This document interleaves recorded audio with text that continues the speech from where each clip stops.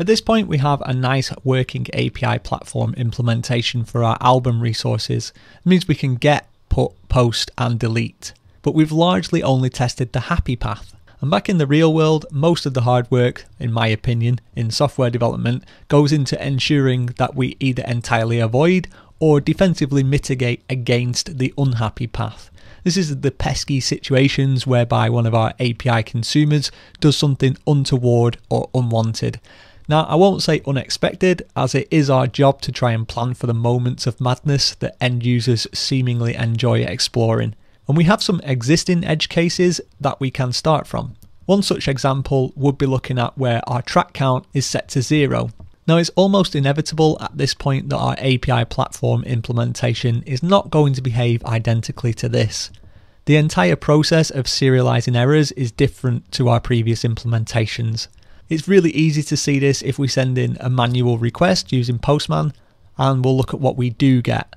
So we get back a really nice looking error. We can see what went wrong and why, and we didn't need to do very much at all in order to get some really nice output. Now, it's not at all what our bhat test expects, but it is the same behavior, only the presentation is different. Again, there's no simple way to kind of munge our test suite to make this generic. We're just going to need new tests. Now, honestly, I'd love to say that there's some ultra slick way of coming up with these tests, but from experience, there really isn't. My process is to simply try and imagine the numerous ways that our API consumer might, or definitely will, screw up. And then we have to document this in our test suite. This is one of the reasons I really love bhat, because no matter who you are, whether you're technical or not very technical or whatever, it's pretty straightforward for someone to read through these test suites and understand what we expect and also the exact outcome that we're going to get. Again, even if you're not very technical, looking at this, you should be able to see, we see quite a nice looking error if we send in some bad data. You don't really need to know what it all does, but it's fairly easy to understand and talk about sort of in meetings and stuff like that.